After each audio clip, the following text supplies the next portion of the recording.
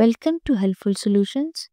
In this video, we will discuss simple steps to troubleshoot how to connect JVC Smart TV to Wi-Fi. Let's dive in.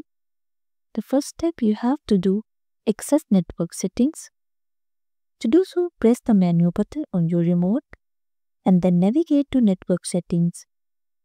Number 2, select Wi-Fi network. Choose wireless or Wi-Fi. Your TV will scan for available networks. Select your Wi-Fi network from the list. Number 3, enter Wi-Fi password. Use the on-screen keyboard to enter your Wi-Fi password. Ensure correct capitalization and special characters. Number 4, you need to do confirm connection. After entering the password, select connect or OK. Wait for the connection to establish. And there you have it. If you found my video helpful, please like, share and subscribe to my channel for more practical tips.